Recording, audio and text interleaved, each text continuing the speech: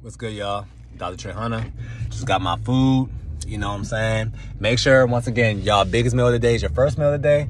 That way you're giving your body enough energy, you know, that it can sustain the activities that you put it through. And your body can start tapping to body fat later during the day, okay? Once again, your biggest meal is supposed to be breakfast, which is breaking a fast. That's all breakfast means, not dinner time, okay? But with that being said, you know, a lot of women come on my program to what? Get their stomach flat, okay?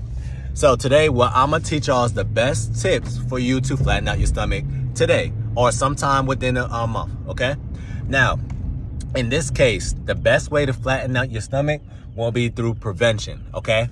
Why is that the case? So a lot of women, you know, they come in and they learn that, oh, I cannot spot reduce. I cannot just lose stomach fat, right? But, oh, there's this food that boosts my metabolism, or there's this flat tummy tea, okay? Believe it or not, none of those things work, okay? So the reason why, in general, why the human body wants to store stomach fat is because majority of all your major organs is located there, okay? Your liver, your colon, your small intestines, and these are the things that is basically able to break down the nutrients that you're providing to it, right, and give you energy. So I want to make sure that if this is basically the thing that's keeping me alive, I want to make sure that I'm protecting it by any means necessary, okay? That's how your body is thinking about it, okay?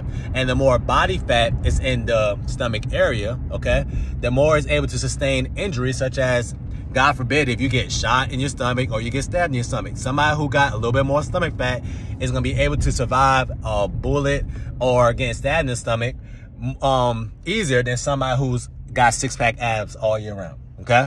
So here's how I want you to rationalize stomach fat from now on. Stomach fat to your body is like your body's savings account, okay?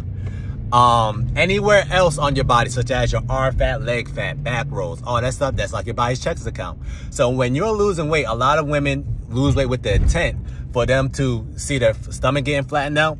But naturally, or what really happens is your body's gonna pull from your stomach fat the very last, okay? You got to give your body a reason to pull that stomach fat off, because once again, all your major organs are right here, okay? If it pulls from your arm fat, it's not going to hurt as much as it's pulling from your stomach fat, okay? Also, there's two different types of fat, okay? So when you're trying to flatten out your stomach, here's how the human body works. There's subcutaneous fat, that's your jiggly fat, the fat that you see. And then there's visceral fat, and this is the fat that's around your internal organs, okay? Now, the worst fat, believe it or not, is not the fat that you see, okay? Because that helps your body with insulation, X, Y, and Z, okay? Keep you warm, right? The worst fat is the fat that you do not see, which is inside your body, okay? Why? So because, once again, it got a lot of fat around this area. Long story short, your organs are not going to work as it's supposed to. And because it don't work as efficiently as it's supposed to, a lot of times, it can kill people off, okay? Because a lot of metabolic diseases will start happening if you have a lot of visceral fat, okay? I'm not going to go into that spiel today. So what happens is when you're trying to lose weight and when you're trying to flatten out your stomach, which is why a lot of women say, oh, Trey, I lost 20 pounds, but I don't see it. Or I don't see it in my stomach. What's happening is your body's trying to heal itself from the inside out. And what it's going to do is it's going to burn off all the visceral fat first, if it's possible. And then it's going to start burning away the subcutaneous fat, which is the fat or jiggly fat that you see. Like, so for instance, your pudge, okay?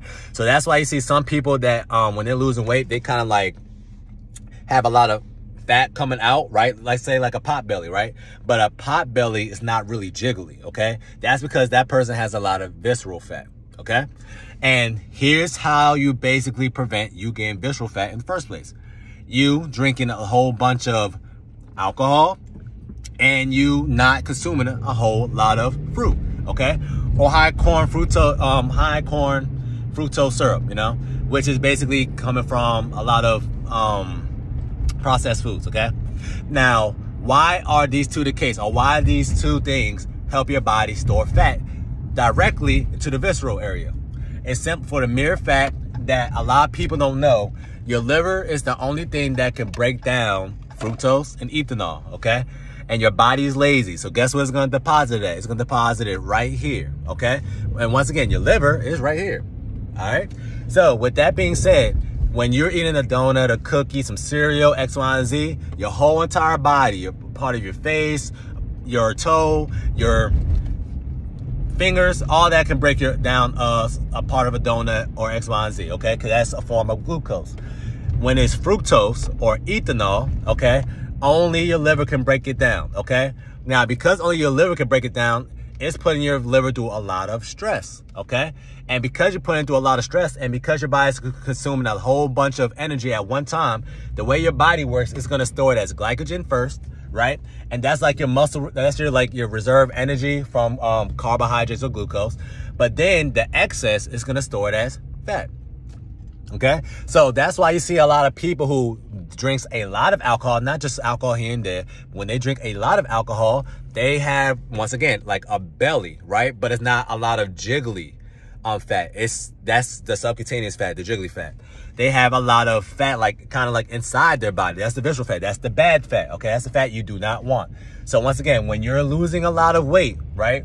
Your body wants to burn off the visceral fat first because that's the fat that's going to kill you. And then it starts burning off the subcutaneous fat because it's not that deep, okay? So, once again, in order for you to prevent that is from you drinking a lot of these things in the first place. You could do 1,000 sit-ups every single day, okay? 1,000 crunches. You're not going to see your stomach get flat because a lot of the time, if you're not seeing your abs or X, Y, and Z, that means you have a lot of subcutaneous fat. So you got to get rid of the subcutaneous fat. So that's why I have a lot of women, they're like, oh, Trey, I'm 5'2", I'm 180 pounds, and I want to see my abs. I be direct with them. I'm saying, look, you're not going to see your abs at 150 pounds. You might have to hit 130, okay? Why? Because if you're at 150 pounds, right, and you don't see abs yet, that means when, let's say you hit 145, you're still not going to see abs. Because once again, this is your body's savings account. You got to put your body under, you got to give your body a reason for it to lose fat right here. Okay. So that's why having a six pack or having a flat stomach is highly sought after, because a lot of people can't attain it because they never go lower enough on the scale. All right. So once again, key points. If you want to see your stomach get flat, you're not going to get through a bunch of crunches and a whole lot of ab work. It's based off what you put in your mouth. Okay. 2, watch out for mimosas. Why? Because mimosas is literally what? Alcohol made out of what? Fruit. Or a whole bunch of orange juice, which is a fruit, okay? And wine. That's why wine is not the greatest thing to have if you're trying to see your stomach get flatter, all right? And very last thing, once again, you cannot settle. If you are at a certain weight and you want to start seeing your abs, right? That means whatever weight that you may be at, if you're not happy with what you see in the mirror as far as your stomach area, no matter how many ab workouts or how many workouts you do, if you don't see that scale drop, okay? You're not going to magically start seeing your abs. So if you don't have abs at 150 pounds, right, that means, hey, maybe if I really want to see my abs or really want this flat stomach, I have to hit 140. Okay, so it might be uncomfortable to hear a lot of women say, oh, or to seeing the scale drop. Okay, believe it or not, if you're doing it right, such as my program is a fat loss program, you're losing majority of fats. You're not losing your curves. Your curves and or a fat ass is not fat for real. Okay, so a lot of women, when they start seeing the scale drop, they're saying, oh, Trey, well, I feel like I'm not as curvy as I usually am, right? The reason being is because fat is more voluminous than muscle. Okay, so when it's all said and done, once you hit your goal weight, you're going to look curvier than a woman who has more fat on their body. Okay, but because you see a little bit more jiggle, because you've been, carrying this weight for X amount of years, you believe that you really lost some of your muscle. That's not the case. Okay, you're losing the fat that's around your muscle. Okay, so once you get it all off, and because once again, fat is more voluminous, you're going to look curvy when it's all said and done. That's how you get the hourglass shape. Okay, so these the tips to help you prevent stomach fat, okay? Which means what? It's going to help you lose stomach fat, okay? The best way to lose stomach fat is not getting stomach fat at all right? And in order for you to attain a flat stomach, it's all diet-based, okay? What you're putting in your mouth, okay? Not you working out, all right? So these are your reset tips that are going to help you stay snatched all the time, not only in the summertime. If you have any questions, comments, or concerns, just shoot me a DM, okay? And if you're ready to get your stomach flat once and for all, you know where I'm at, all right? But other than that, talk to y'all soon.